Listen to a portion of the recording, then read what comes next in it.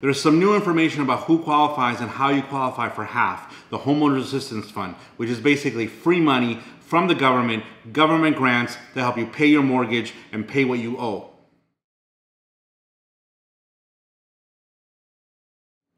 We've been talking a lot about HAF, the Homeowners Assistance Fund. This fund is a $10 billion fund that's set up to give money to homeowners who cannot pay their mortgage because of the coronavirus. This is a free money situation for a lot of people, and I'm about to give you an update about what's going on. There's some new things that we're going to talk about. Now, the big thing is that for people that don't know, and this might be information that's going to save your life in a couple of months, is that the HAF, the Homeowner Assistance Fund, is a mortgage assistance grant program for homeowners who have been affected by coronavirus and who cannot pay their mortgage. Either they were in forbearance and they can't catch up, or they can't make their ongoing mortgage payments. So there's been a lot of activity with this program in the last couple months. Now, on August 20th of this past August 20th of 2021, the states had a deadline to give to the federal government their plan on how they were going to disperse the $10 billion, their portion of the $10 billion to their constituents. Now, all states met their deadlines, so these programs are now being reviewed by the federal government, and this money is going to be available for homeowners who are in dire straits, who need money from the government in order to pay their mortgage. Now, 10 states have set up pilot programs, and here are the states right here: Arkansas, Alabama, Connecticut, Georgia, Massachusetts, Ohio, Oregon, Pennsylvania, Tennessee, and Virginia. These are the 10 states that right now have set up pilot programs, and I believe some of them are actually dispersing some money to homeowners. In order to find out about this, what you need to do is you need to go online, you need to type in the letters HAF, Homeowners Assistance Fund, and your state. When you do that, you're going to come up to a website, and there's going to be a notification email system set up. You're going to put your email in there, and they're going to send you an email on how to apply for these grants. The states are the ones that administer it. It's not done directly to the federal government, so it's something you need to apply through your state. Each state has different rules, but in general, these states have to give money to folks who cannot pay their mortgage and who that hardship is directly related to coronavirus. Now, there is a term of art. A term of art is a legal thing that basically the words mean something different than what you read. In this situation, it's financial hardship. The states are directed to give money to anybody who has a financial hardship.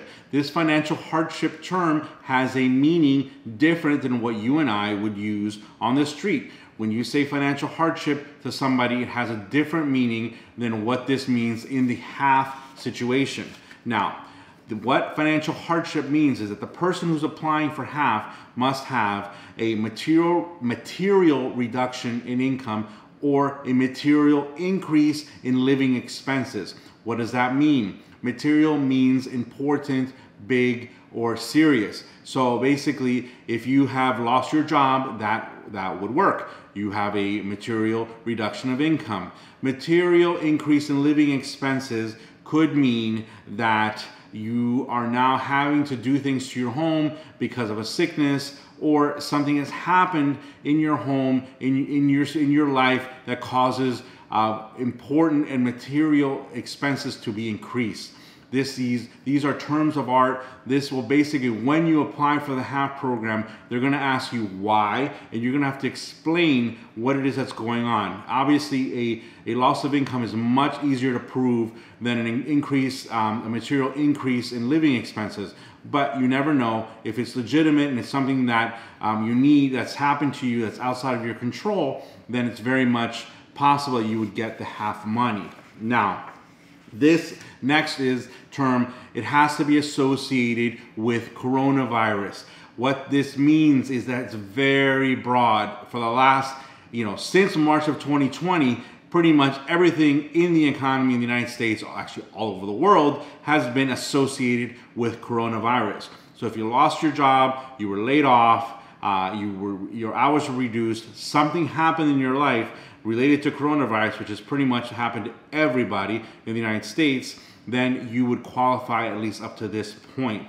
Now, the question is, what happens if you were in default before coronavirus? And then all of a sudden you were put in forbearance and now you're coming out and you need this half money. What I would say to you in that situation is that what I would argue is that, okay, well, yeah, I might have been in default before, but obviously there's no way I was going to be able to catch up because of the coronavirus. The coronavirus limited my ability to make money, so therefore I could not catch up, and therefore I could not pay my mortgage, make my mortgage payments moving forward. That would be my argument, and that's something that basically when these applications come out, there's going to be a lot of activity around this. Some people are going to apply, and they're going to have to explain why they were affected by coronavirus, and that's something that you need to be ready for. Now, this is the last part.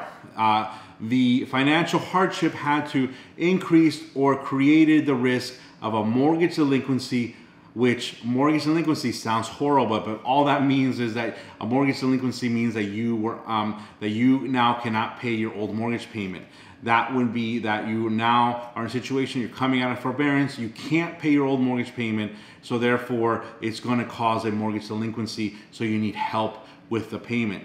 The next would be a mortgage default. What that means is that you stop paying, that you, because of coronavirus, because of loss in job, you now cannot pay, so you've therefore defaulted on your mortgage, and you have the need of the half money. Now, the foreclosure obviously is that you've defaulted and now you're in foreclosure. So if you are in a situation that you have defaulted and you need money to reinstate your loan and you're facing foreclosure, you can go to the half program and get money for that. The next thing would be utilities and like the water bill, your electricity bill, those bills. If you cannot pay those bills, the half money is supposed to help you with that, because obviously if you get your water cut off, you can't live in your property, so therefore you cannot, you're not getting what you need to be able to live there, which ties into the last one, which is displacement of the homeowner. Anything that would displace you or any homeowner from living in their property is something that the HAF program was created to avoid. So if you can't pay your utility bills and you're going to be kicked out, then obviously, or you can't live in your property anymore, then you would need that help. Another thing that's not on my list there is it also is money to fix homes. If your home needs a new roof and you cannot live there anymore because of the new roof, the HAF money could very well help you replace your roof or fix things in your home that keep you in the home and doesn't displace you, because that's what the HAF money is for. Now, a lot of people don't really understand how to apply, and I get a lot of questions about this. And my answer to everybody right now is there is no application for HAF yet. The HAF program is designed to start in the next few months, most likely in the beginning of 2022. We're not that far off, folks. October, November, December, 3 months. We're in the middle of September, so 3.5 months. It's probably when these programs are going to kick in. So start looking out for them. Make sure you go onto the website, and like I said, Google HAF, H-A-F, and your state, and you will be directed to a website where you can most likely put in your email address and get your notification email when the program is ready for you.